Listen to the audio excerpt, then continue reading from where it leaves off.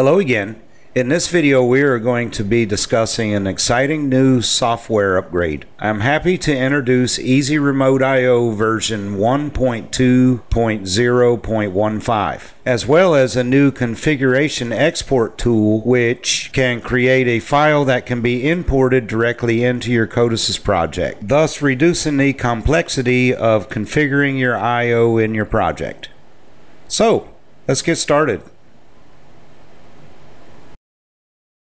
So here I have open an instance of EasyRemoteIO version 1.2.0.15, and just like the old version of EasyRemoteIO, it's just as easy to use.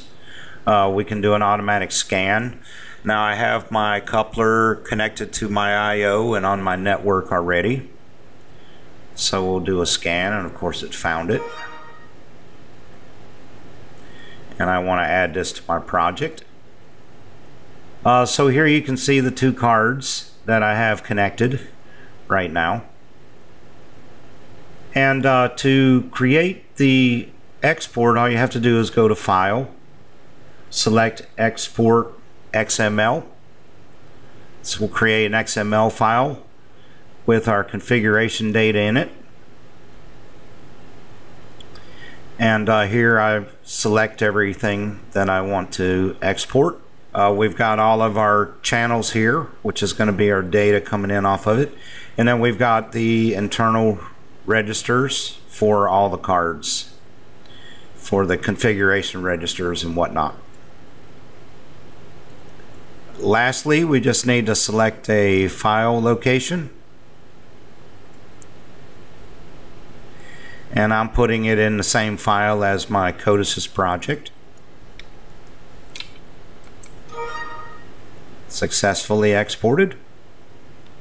Now here in my Codesys project, if you remember in the past, we had to add all of these devices manually. We still need to add our Ethernet adapter.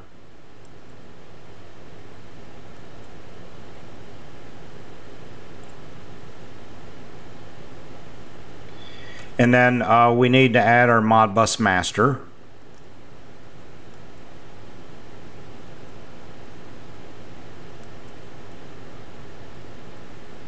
Then we go to Project,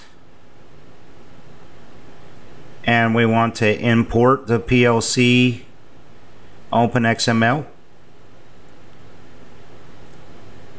And here's our file we created.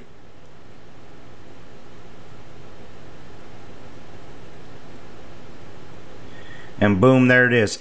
Now you'll notice this may be look a little different than the old configuration, but if you go in here to the I/O mapping, you can see here are all of our I/O points.